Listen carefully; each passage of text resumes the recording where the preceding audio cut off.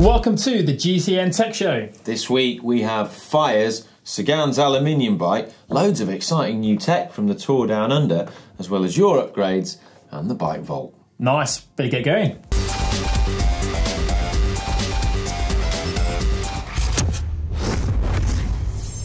Come on then, Ollie, tell us what's hot in tech this week.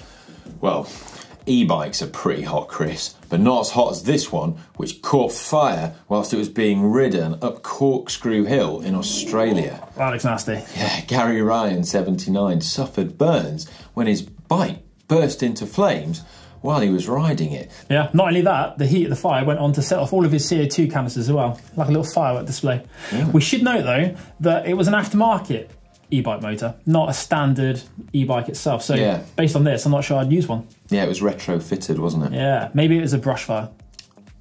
Maybe. Ooh. Ollie, I want to know more about Peter Sagan's aluminium bike. Yeah, check this out. It looks absolutely awesome. I think we're actually going to have a video of it on the tech channel that John's managed to shoot while he was out there. But it could be described as well a very clever marketing ploy by Specialized, if you were being cynical about it, because Peter Sagan took to the start line of the Down Under Classic Criterium, not on his normal Carbon Fibre S-Works, but a Aluminium Allez Sprint frame. I am cynical, but I think it's genius, and I think it's really cool because he actually went on to finish second, just behind Caleb Ewan. But it does beg the question, would he have won on his carbon bike, or do you not even need carbon bikes to be competitive? Yeah, well, I guess you can look at it either way, but yeah, I agree, it's really cool. It's a nice looking bike. Yeah, it is a nice looking bike, and it's quite cool to see different materials back in the peloton. I sense an accent coming on, Ollie. Tell us about the next bit. Well, it's been a bonza tick fest down under, and John has spotted some new Rafa shoes. He did? Sorry, I've just offended an entire nation. But yeah, John spotted some new Rafa shoes of a lace-up design. They're unreleased, quite similar to the Giro Empires, but they have a little Velcro strap on the front just above the toes. Nice. These white shoes were spotted on the feet of Lachlan Morton of EF Education First. Yeah. Also seen down under is a new helmet from Laser, the Bullet 2.0, which is claimed to be 9 seconds faster than the Laser Z1. Crikey, Ollie! That is a bold claim. So the helmet is a further development of the previous version of the Laser Bullet, and it maintains that vent on the top, that sliding vent you can open and close. To get those bold claims, though, you're going to have to use the Zeiss visor.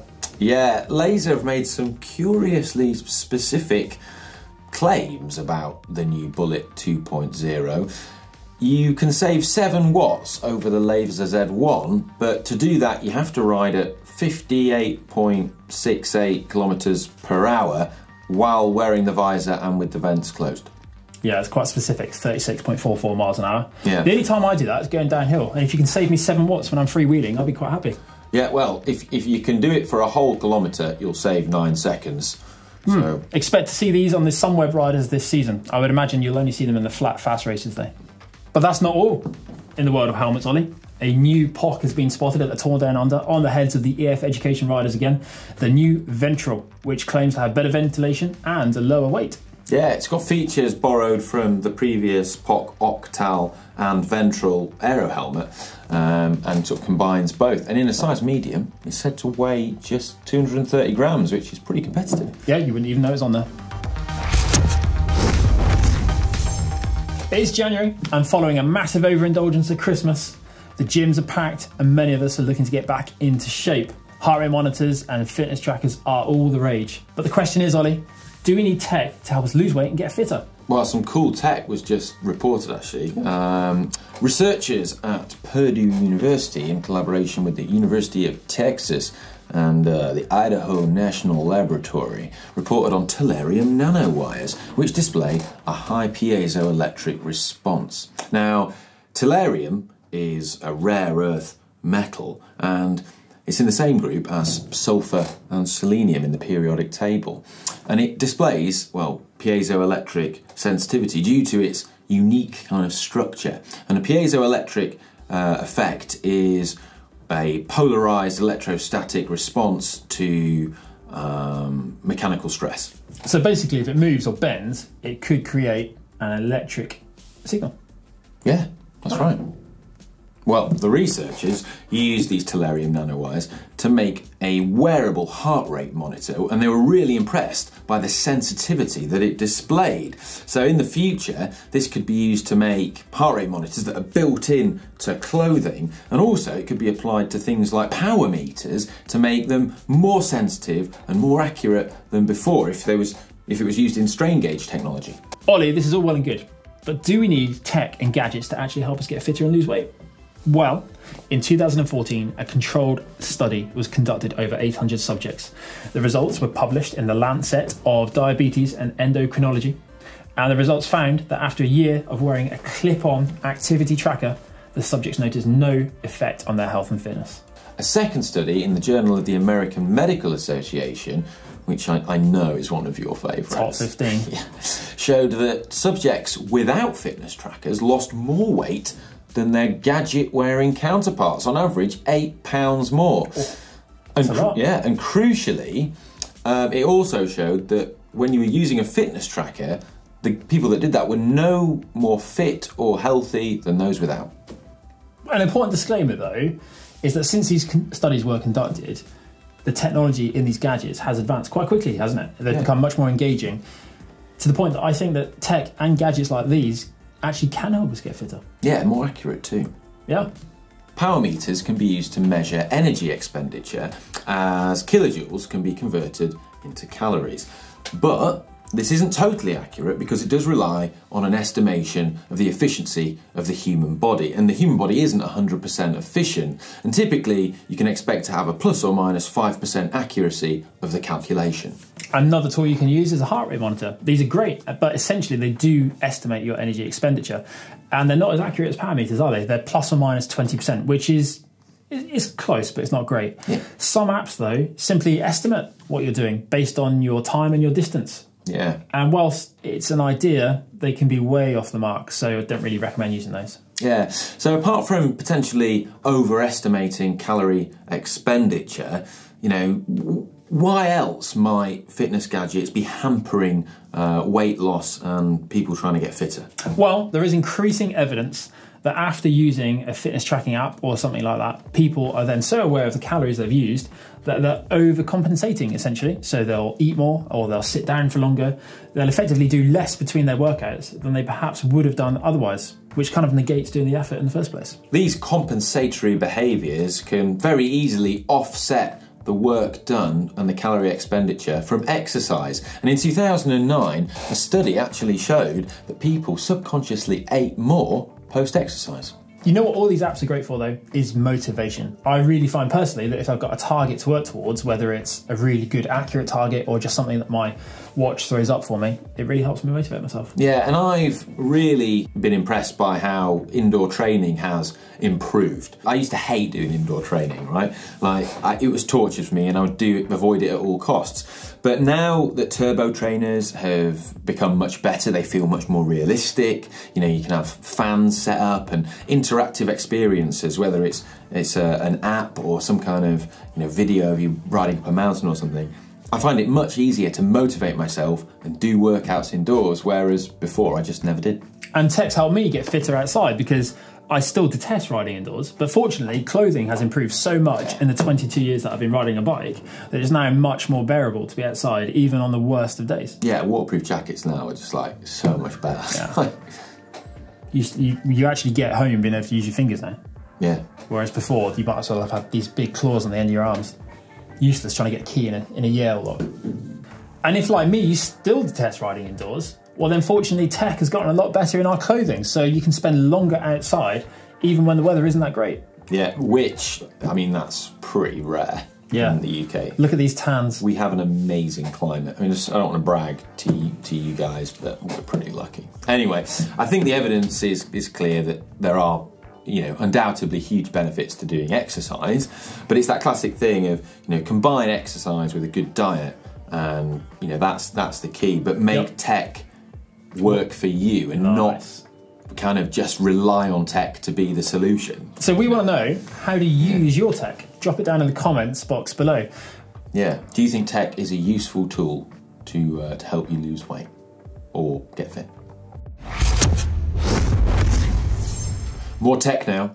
I'm a big fan of aero socks. They can provide a measurable reduction to your aerodynamic drag. But the UCI isn't a fan, and they introduced a new rule this year limiting sock height. But fortunately, a small company called Rule 28 have responded to this by making UCI legal socks / overshoes. They've just come out. / leg warmers, Ollie, if you look at the originals. Not a fan. Too long. Too long? Yeah. I thought you liked long socks. No. If it covers the bulge of my calf, then it's too long.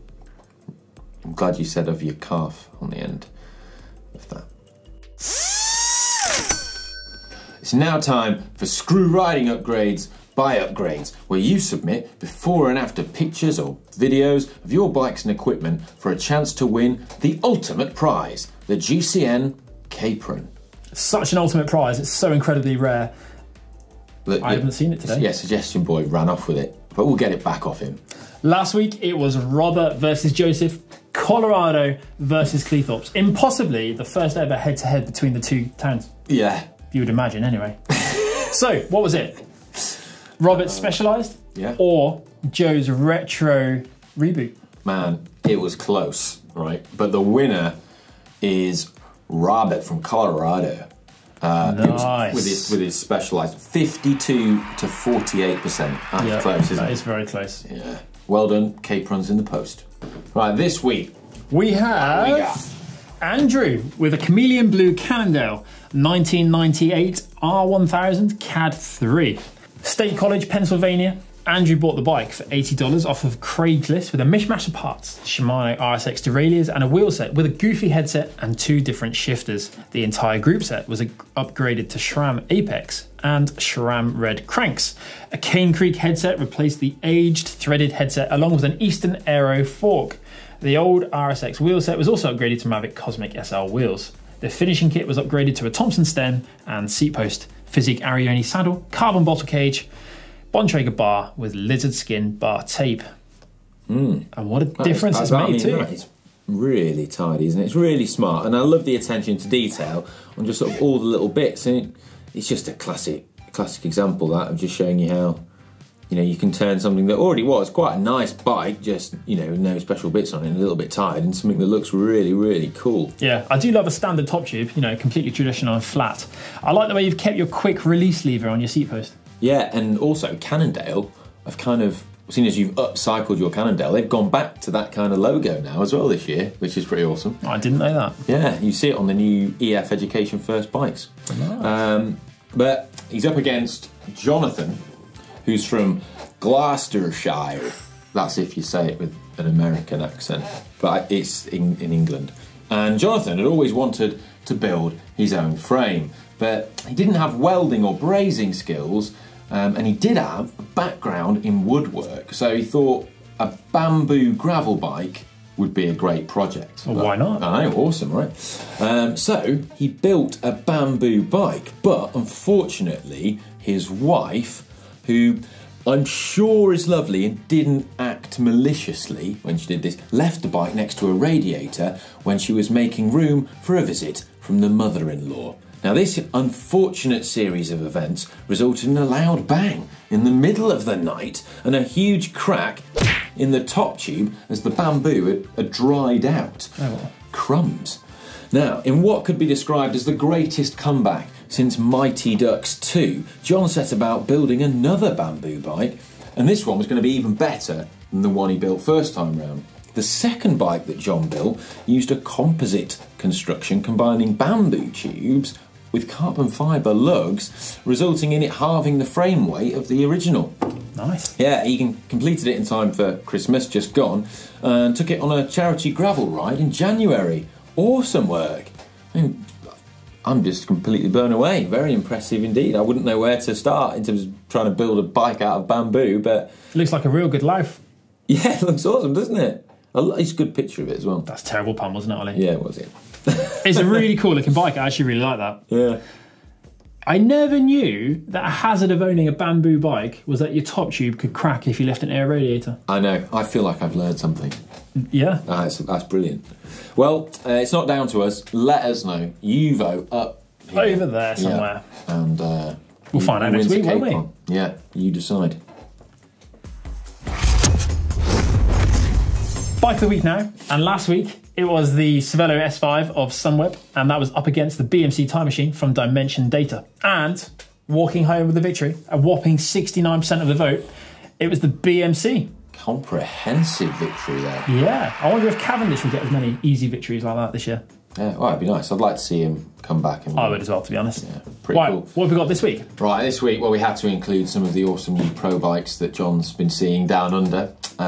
So we've got Peter Sagan's Aluminium Allez Sprint that we mentioned earlier in the show, and we're going to put that up against the Cannondale System 6 of EF Education First. Ooh, interesting. Yeah, what do you reckon? I don't know, but I know where to vote, and it's going to be up there in that corner. Yeah, I quite like the sort of new old Cannondale logo on the Cannondale. Yeah, cool. Well, they're quite different bikes. Yeah.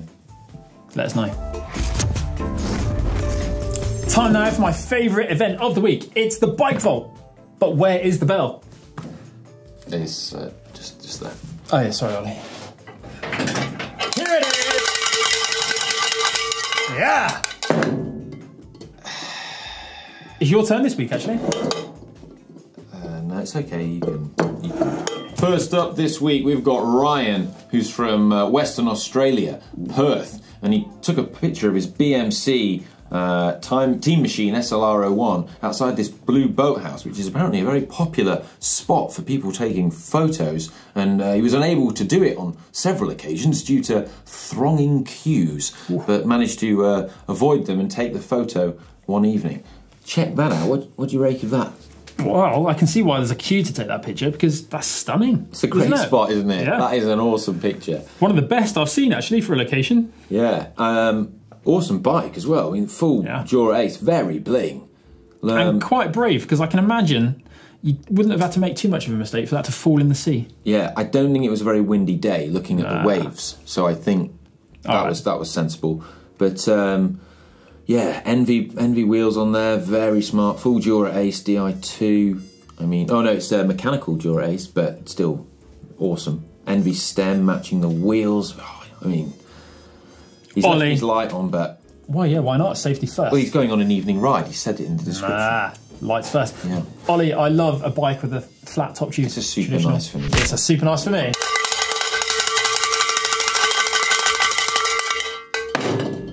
Is that enough, do you think? Yeah. Cool. Right then, next up, an Orbea Orca Mio Golf from Tristan in Yorkshire. Oh, well. Inspired by the 1960s Golf GT40s. Oh, they were cool. Made by Ford, but Golf was a livery. Yeah. Well, what do you reckon? Well, I mean, Orbea do awesome custom paint jobs, don't they? They do. Oh, you've got one. But I mean, I'm a big fan. I like cars. I'm a big fan of the Golf GT40 livery, so that's good. And if that wasn't enough, I mean, it's got a gold chain on it. Yeah. I love it. It looks really cool. Oh, sorry. I didn't even see. I was just staring at the bike. I really like that. I think it's a really cool bike. Yeah, nice. I can imagine it's a lot of fun to ride. He's ticked the boxes there. I mean, he's taken his saddleback off, he's taken his bottles off, he's put his crank in the correct position. I mean, he's not quite got it in the little ring, but that does show off the gold chain well, so I'll forgive him. It's a functional gear. Yes, it is. It's honest. It's an honest gear. I think also I like the way he's cut the top of his. Got no excess steerer on there as well. He's cut the top off. No, it looks good. It looks like you probably have a lot of fun riding. I mean, that's the easy one for me. That's a super nice.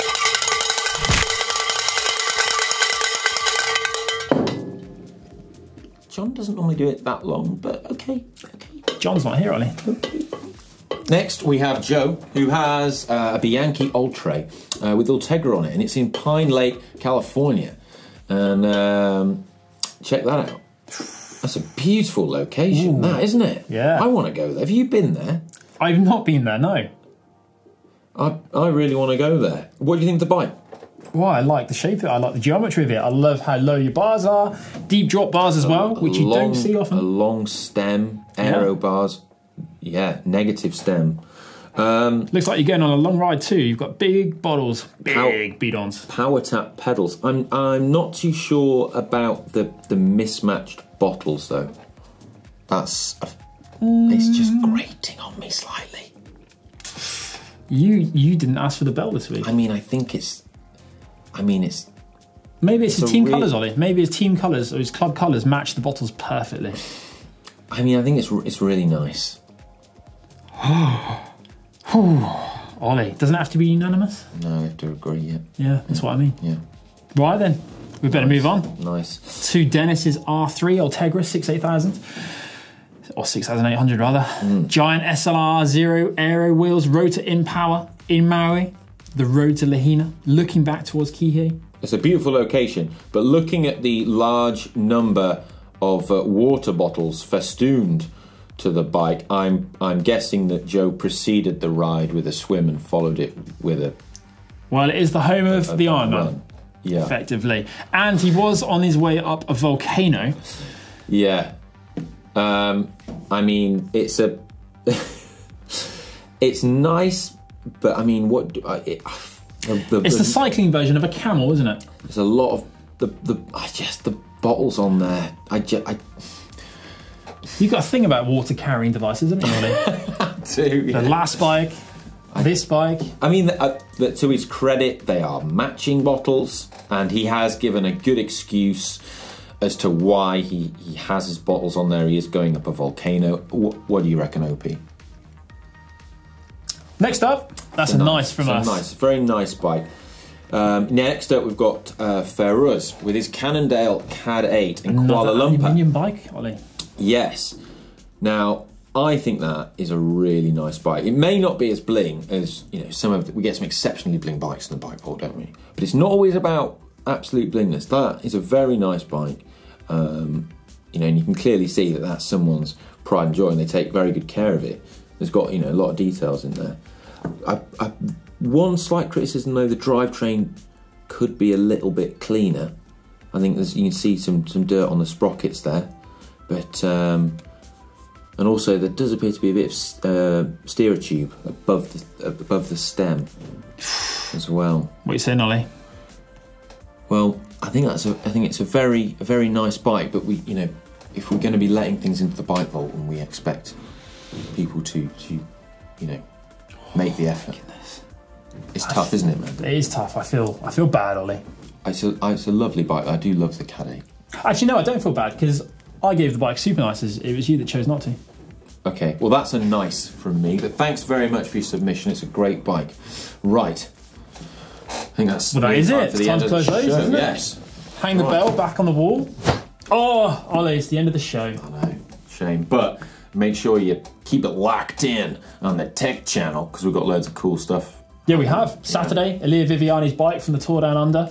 Sunday is Fast Bike Geometry, which has Sai testing out different geometries on different bikes and explaining why one's faster than the other. Yeah, we've got your pro tips. Hacks is that on Monday? Yeah, Monday. Yeah, that'd be cool. And also we've got an exciting giveaway and unboxing of the new ASOS S9 bib shorts coming out as well. Nice. So there'll be a chance to win. So yeah, stay tuned for that. And if you want a guide to all of 2019's World Tour bikes, why not check out that video down there? Yeah, and if you want a bargain, well, we've got up to 40% off in the GCN shop at the moment, so you've got a new jumper, didn't you? Yeah, size large now, Ollie. I've grown. So I'll get you a fitness tracker and sort that out.